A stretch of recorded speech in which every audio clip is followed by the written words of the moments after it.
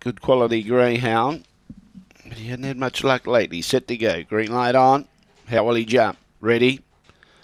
Away. He jumped fair, but he's being outpaced, and Elite Chaos clearly got a cross favourite back at about 5th, placing in trouble. Kung Fu Mary chasing out after the leader, then Precious Tyson. Gawler-08102017-Race-6 trying to get going, making ground, 4 lengths from the leader. Behind those was Backup Tiger. Magical Bob was at the tail end of the field with Silverman Falls. In front of Elite Chaos trying to hold on. Oh, lunge by Kung Fu Mary. Photo.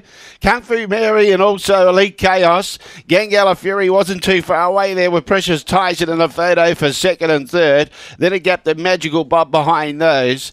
It's really close here. Maybe on the outside, yeah. 5 gets it, Kung Fu Mary. 5 beats 4, 1 and 3. 23:14 was the time. 5, 4, 1 and 3.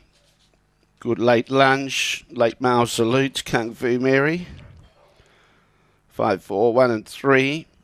23:14 was the time. 5, 4, 1, 3. And they bet about $4.60 on the fixed into $4.10. So it was a good late push for the late mail. And she was solid at the finish to grab first prize. A Black Pitch November 2014.